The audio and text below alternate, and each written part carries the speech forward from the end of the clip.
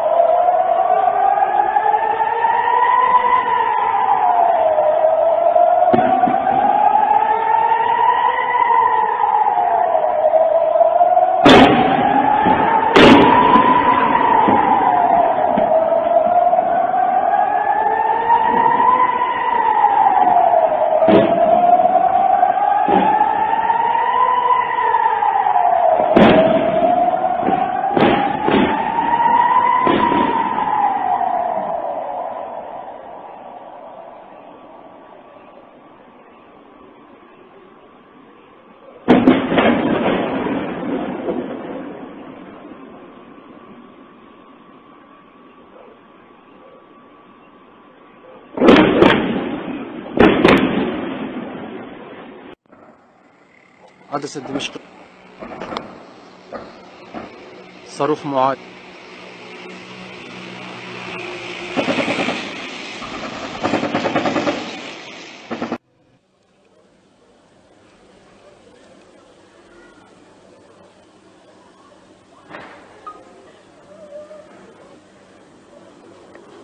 منين طلعت؟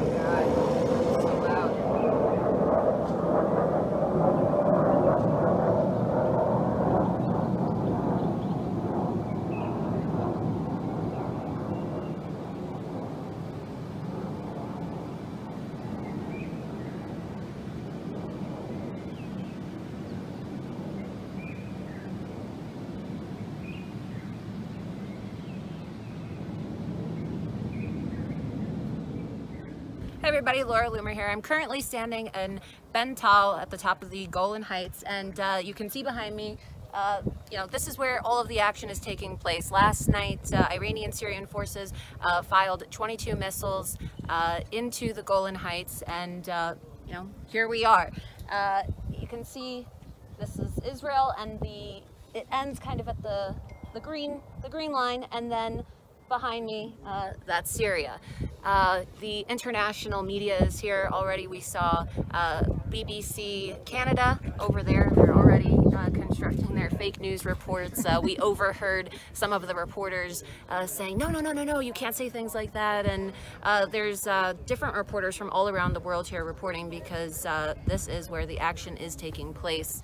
I just spoke with several IDF soldiers who were here in the bunker last night, and they told me that they're packing up their bags and they're returning to the base, but they are closely monitoring the situation. IDF is very vigilant, ready to defend, and is tracking the movements of the Iranian forces very closely, hoping and urging the Iranians not to escalate the situation further and to understand the message that we tried to deliver this night or yesterday night, that it is not in Iranian interest to attack Israel. Regarding escalation, earlier in a briefing you said that Israel is not interested in escalation, rather de-escalation.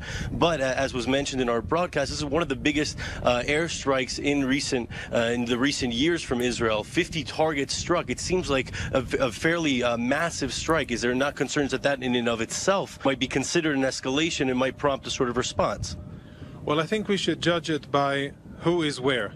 The Iranians are 1,600 kilometers away from Iran. We are home in Israel, defending our borders. That is the escalation. That is the context by which we measure events here. And what we try to tell the Iranians, and we have said it very clearly in different languages at all of the levels of Israeli leadership, we will not allow Iranian military infrastructure of the Quds force led by Qasem Soleimani to go unchecked inside Syria and to menace Israeli civilians and to threaten the daily life of Israeli civilians. That will not happen. We will not allow it, and we will take the necessary steps to prevent it. Do you feel like that message was conveyed to the Iranians? It's still early to say how well that message was received, and we'll still have to see how they understand the damage assessment of our retaliatory strike.